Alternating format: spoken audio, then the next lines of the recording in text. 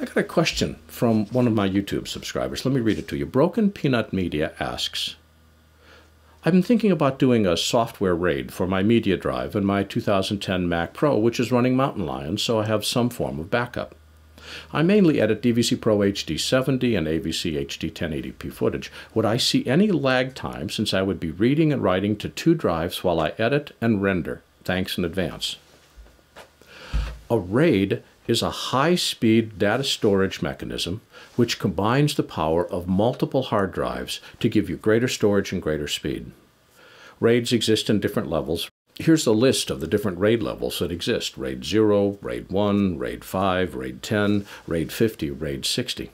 With the exception of RAID level 1, every other RAID level will be faster than a single hard drive. Always, in every case, so you wouldn't have any lag time at all.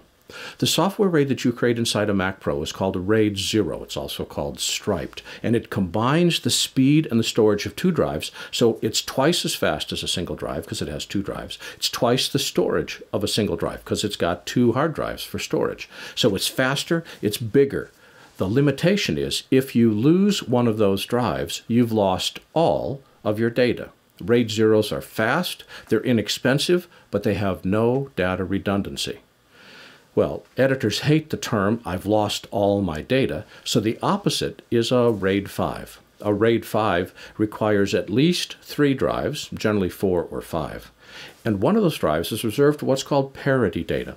It's data about your data. In the event that you lose one of the drives inside a RAID 5, the parity data allows you to plug in a brand new blank drive and it automatically rebuilds your data. It's close to magic, but not quite.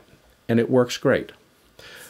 The way that you can guesstimate the speed of a RAID is you count the number of drives in it, and you multiply times 100 megabytes a second. So 2 drives would give you a RAID that goes about 200 megabytes a second.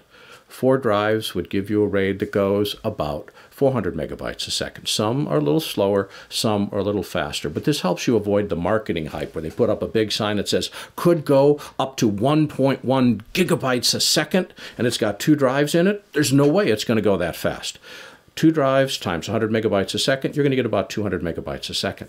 Why do you care? 1, you're going to be able to copy files faster, you're going to be able to move files faster, and if you're doing multicam editing in Final Cut or Avid or Premiere, you're going to be able to edit more streams of a multicam because your whole storage system is faster.